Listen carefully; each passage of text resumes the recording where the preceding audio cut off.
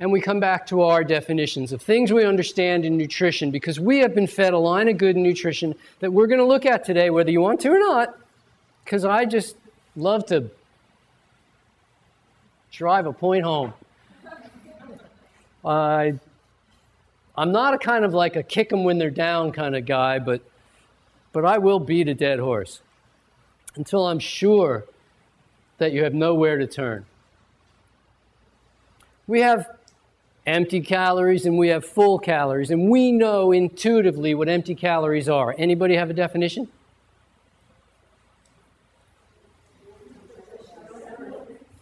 That was a little tough all at once. It was either all or none there. Could we work with calories that have been separated from their constituent nutrients? Calories are nutrients, but they're found in food along with a whole bunch of other nutrients. In fact, they're found in food along with about 900,000 to a million, there's some controversy there, somewhere around 900,000 to a million other nutrients besides those three that we call calories: protein, fat, and carbohydrate. And if you separate out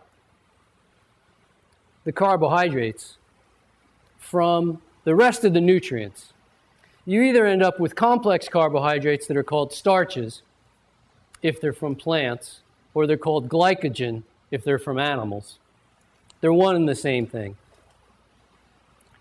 We either end up with complex carbohydrates called starches, or we end up with simple carbohydrates called sugars.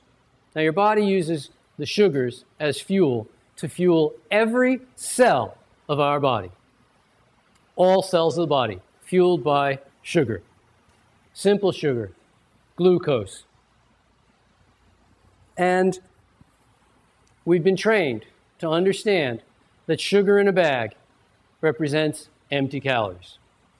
That refined white flour represents empty calories. And that if we take some sugar and we take some flour and we mix them together, we end up with junk food because it was empty calories all the way through. But in fact, we understand intuitively that if we add raisins to the flour and sugar, that we still have junk food. It's just not quite totally empty calories. It's raisins with empty calories added. So we have partially empty or partially full, depending on which way you see the glass. All the way up, we could fill those calories all the way to the other end of food, which is called whole food. Ever hear of it? Don't go to the store of that name looking for it. You will not find very much of it there. But we understand the concept of whole food. In fact, just out of curiosity, how many people here bought into the concept that whole food is more nutritious than refined food before they heard about raw foods? Just curious. The rest of you, okay. The rest of you just didn't want to raise your hand. How many people today buy into the concept that whole food is more nutritious than its refined counterparts?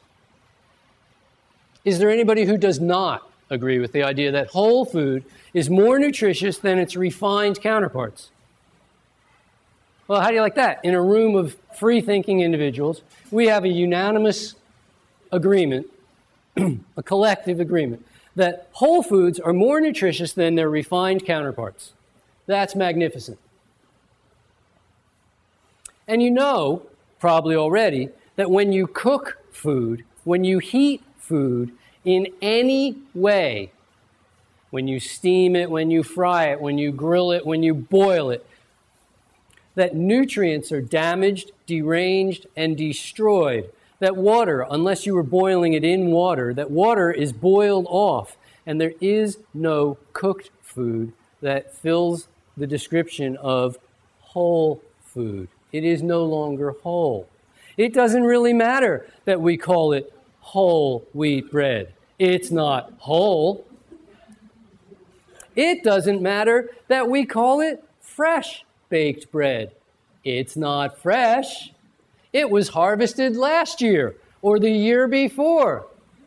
They put dates on when the beer was manufactured, but they don't put dates on when your cow died for your hamburger, and they don't put dates on when the grain was milled for your bread. Grain's claim to fame is that it's storable. Come on, it sat in silos for a few years before it ever got to the mill, before it ever got to the distributor, before it ever got to the wholesaler, before it ever got to the store, before it ever got to the shelf, before you ever brought it home and waited to be snowed in one year in order for you to make homemade, fresh bread.